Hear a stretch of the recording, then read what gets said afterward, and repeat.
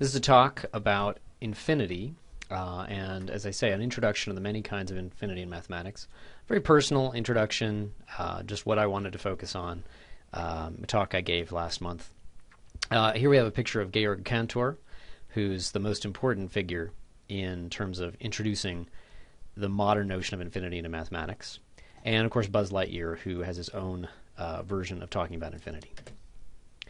I actually want to start out talking about counting, and a lot of this talk is really not going to be directly about infinity, because you have to really understand finite things really well before thinking about infinity. So let's think about counting. And there's two versions of counting that I want to talk about that are both interesting. First is the idea of ordinal numbers. First, second, third, fourth, fifth. The idea of that they're in an order. So if you're a preschooler, this is the version of counting. It's pretty important when you're first learning to count and learning about basic arithmetic.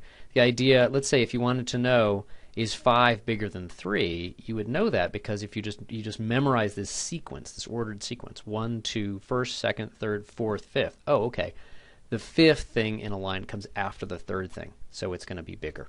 So this idea of how do you compare numbers is going to be a big theme here. So a picture is we're putting things in a line, and we're saying, am I behind you in line or in front of you in the line, and by how much? Okay, so that's one way to think about numbers, to organize them, and in particular to compare them. Even if the objects are not sort of naturally ordered, you can artificially order them, and that's something that's a little weird. It's like, do I have to do that? And we'll address that in a minute. So here, do I have more M&Ms than you do? Are there more colored M&Ms, or are there more of the brown M&Ms? Well, we line them both up in order, and then we see, okay, we've got this dotted line. This is where first, second, third, fourth, fifth, sixth. That's where the blue ones stop, but then I can continue, 7th, 8th. There's going to be more brown M&Ms because I can count on from the end of the blue M&Ms counting up. So to make it a little bit more formal, we could say that the reason I know there's more browns than blues in this picture is that I can put a standard ordered labeling on all these objects. And 1, 2, 3, 4, 5, 6 compared to 1, 2, 3, 4, 5, 6, 7, 8, this set of numbers, 1 through 6, is the first 6 numbers in a bigger standard ordered set. So all these standard sets are just 1 through something. It's how you would attach the usual labels, the usual ordinal labels to a bunch of objects. And I know that there's more of these because it counts on from 6. So the key ideas for ordinal numbers then are this idea of everything's ordered, everything's before or after. It's very crucial. That's why they're called ordinal numbers. The idea of standardization, that I compare the blues and the browns essentially by comparing them to a master standard, which is 1, 2, 3, 4, 5, 6, etc. And this idea of an initial subset, that an initial subset of 1 through 8 is just any 1 through something. And it's a proper initial subset if it doesn't include the whole thing. And that's how I know that there's more browns than blues. So this is kind of meant to be a hint as to how we would make this more rigorous if we really cared to do that. Okay. So there's another notion of how to count and how to compare sets, in particular finite sets, so far. And that is cardinal numbers, and that's about amount without order, not always counting things on to do comparison and arithmetic. So again, the question is, do I have more M&Ms than you do? Are there more colored M&Ms than brown M&Ms? We try to make what's called a one-to-one correspondence. That's a super crucial idea in all of mathematics, and especially, this is the most basic example of it. So here's the blues and here's the browns. Okay, in this case, I can make what's called a one-to-one correspondence. That is, for every blue, I just have an arrow pointing to one and only one brown. Every blue gets an arrow coming out of it, and every brown gets an arrow coming into it. There's no blues left over, there's no browns left over. I have not done what I did with the order. I didn't put them in any particular order. That's why the browns here are kind of a little bit crazy.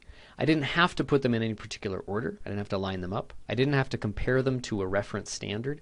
I compared them to each other more directly by looking at this idea of one-to-one correspondence.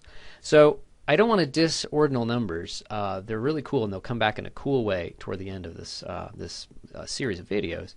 But this is a more flexible way of comparing things. So here, because I could make this one-to-one correspondence, I say there's the same number of objects in these two sets.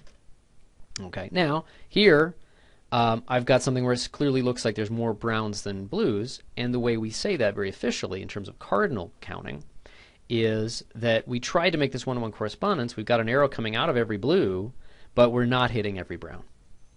And so there's going to be more brown in this case. Okay, simple stuff, right? Well, it gets very deep pretty soon. Okay. So the idea of a cardinal numbers is the way we compare things is the idea of one-to-one correspondence. There's no need for order. It's more flexible. And it's really appropriate in different contexts. I don't want to say that it's better than ordinal counting. We're going to see that it just gives a different feel. And when we get to infinite quantities, it gives actually different answers. Okay. So I want to talk a little bit about functions. Because it's such an important thing in mathematics. It's a great place to talk about it. And this idea of a one-to-one correspondence function.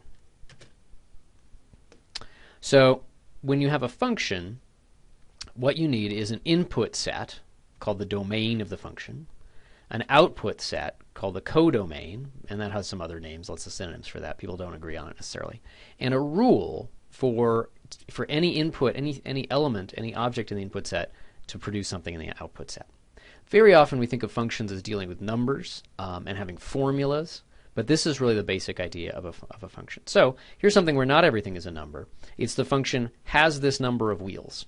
I got this from edublogs.org, as you can see. Bicycle has 2 wheels. Car has 4. Motorcycle has 2. Tricycle has 3. Unicycle has 1. So the inputs are types of vehicles, and the outputs are numbers. And here's the function. And what the rule has to be is that to every input, there is exactly one output. There is one well-defined thing, not more than one. And every input, it's defined on every input. That's for the usual notion of function anyway. And so yeah, that's what I say here. All inputs must be assigned exactly one output. But the reverse is not necessarily true for just a general function. And an output can get hit more than once, like for example here, both bicycle and motorcycle have the same number of wheels. And it doesn't have to get hit at all. For example, if the codomain included the numbers 5 and 6, this is still legal. This is totally fine. It just happens to be that 5 and 6 don't get hit. That's a notable fact about the function, but it doesn't mean it's not a function. However, this would not be legal. If I take some element in the domain, in the input set, and I try to give it 2 different outputs, that's not a function. Okay, so that's what we can't. That's an example of something we can't do. So what's special about a one-to-one correspondence? It's a type of function. It has this idea of inputs, the blues here, and the browns, the outputs. A one-to-one correspondence is where every output does get hit, and it gets hit exactly once. So every input has one arrow coming out of it. Every output, every possible output, has an arrow coming into it. It's an actual output of the function, and it only has one arrow coming into it. The nice thing about this is it's a very symmetrical version of the notion of function. The notion of function is purposely asymmetrical. Input and output have different roles. But in a one-to-one correspondence, we can reverse the arrows to get another, what's called the inverse function, or an inverse one-to-one correspondence. And that should be true. If we're thinking of this as the notion of this set has this blue set of M&Ms has the same number of M&Ms as the brown set, it'd be really weird if that were not a symmetrical relationship. It must be. And that's one property of a one-to-one correspondence. Okay. So just to summarize what we've got in cardinality before I maybe stop the video and do a new part next.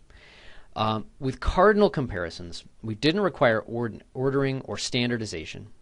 We compare 2 sets of objects. They don't have to be real objects. They could be mathematical objects. They could be real objects as well.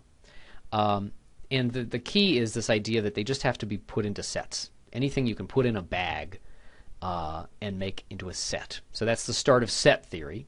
And maybe at the very end I'll come back to some of the many subtleties about set theory. Cantor, on the way, in the process of inventing these kinds of infinities we're going to talk about, basically invented the start of modern set theory. And the idea is that the set A and set B have the same size, or to be more technical, the same cardinality, exactly when there's a one-to-one correspondence between them. For finite sets, that's just basically saying, okay, that one method of trying to match up two sets of M&Ms, this is what we're talking about. It's really hardwired into our psyche, at least for small finite sets. But the interesting thing is, nowhere in the setup of this idea did I ever actually require that the sets be finite. And so we can investigate this notion and its consequences for infinite sets. That's what I'll start doing in the next video.